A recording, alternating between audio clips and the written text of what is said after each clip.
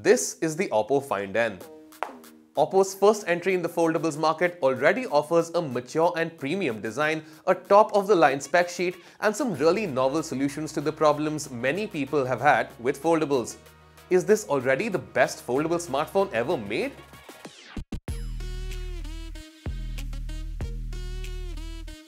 Before I answer that question, make sure you hit that like button and do subscribe to our channel to see more cool tech like this.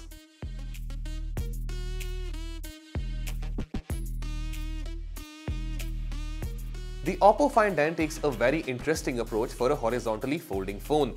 While most other horizontal foldables like the Samsung Galaxy Z Fold 3 choose to have a really tall front screen, the cover screen here is a 5.49-inch display with an 18:9 aspect ratio. It transforms on demand into a very capable tablet, which is the main draw of a phone like this. And this display has done something seemingly impossible, which we'll get to in a bit. But crucially, it's the cover screen here that makes this phone stand out. Unlike the Samsung Galaxy Z Fold 3, where the front screen is too tall and not wide enough and only really good to use in a pinch, the Oppo Find N's cover screen would make for a great display even if it was the only one here. The screen does have a max 60Hz refresh rate, yes, but it's about the size of an iPhone mini and great to type on, browse through Instagram, or do any other normal smartphone tasks. And believe me, although the Find N when folded is about 2 smartphones thick, it fits really well in the hand for a great one-handed usage experience. When you do want the extra screen real estate, the Find N unfolds to a glorious 7.1-inch internal display with a buttery smooth 120Hz refresh rate. Oppo's seemingly impossible trick here is that there's no visible crease in the middle. The ultra-thin glass display here is from Samsung, but the Flexion hinge is all Oppo. The hinge has 136 individual parts and bends so precisely that from the front, you really can't see any sort of crease. Even if you slide your finger across the display, it's mostly imperceptible. It really almost feels like one uninterrupted display, which is a major win for Oppo. Unfortunately, it lacks an official IP rating of any sort, but Oppo does tell us that it should be able to withstand some moisture and light drizzles without an issue. The aspect ratio here is a bit more landscape than portrait, but it's especially good for things like watching videos or reading a book or browsing maps or looking through photos. Any application which does well with extra space on the screen really shines here. Videos are mostly letterboxed with this aspect ratio, but the extra size is still really nice. Reading long articles or books is really where this display is most useful. I prefer turning it to the side to get a portrait aspect ratio when doing this, and the experience is so much better than any slab phone could ever hope to provide. This also applies to general web browsing, where you get a full tabbed view in Google Chrome, and most websites can work properly in desktop mode. Of course, a large display like this is also useful for multitasking. Oppo has put in some special features for this in ColorOS. You can use most apps side by side in the split view mode and both will remain active. You can also save any frequently used split screen pair of apps right to the home screen. Unfortunately, there's no way to do a vertical split screen here, which would have been nice for things like YouTube. Most apps can also be used in floating window mode, where you can adjust the size, dock them when not needed, and convert them to a split screen whenever you want. You can have a split screen with a pair of apps and one floating window open at the same time. The base variant of the Oppo Find N gets 8GB of RAM and the higher end one gets 12GB RAM, meaning that there's enough memory here for all your multitasking needs. Both also benefit from the RAM expansion feature. The base model also has 256GB storage and the top end one has 512GB storage, which I love. There's no such thing as too much storage. Not everything is roses here. Some apps don't yet play well with foldables and don't have a layout specially designed with them in mind. You can choose to launch these in 16:9 or 4:3 modes with letterboxing in case they play better with that. Or you can also choose to launch them in full screen mode and hope the layout works anyway. A little bit of trial and error is still required here, but over time, as more developers update their apps to work with foldables, this should become less of an issue. Gaming is difficult on a foldable, and that's not really anyone's fault. The more squarish viewport of the display doesn't lend itself well to the wide field of view most games require.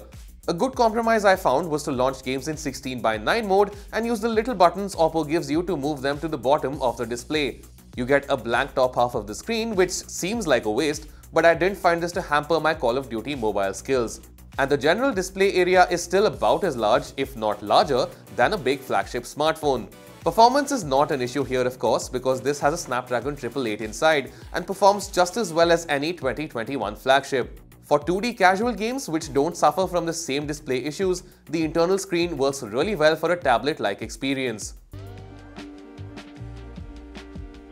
The Oppo Find N gets a 50-megapixel main camera, a 16-megapixel ultra-wide, and a 13-megapixel telephoto lens. The camera bump rises from the back in a design much like the Find X3, although it's not as seamless as that phone. The cameras themselves are not the best you'll find on any smartphone, but they still perform really well.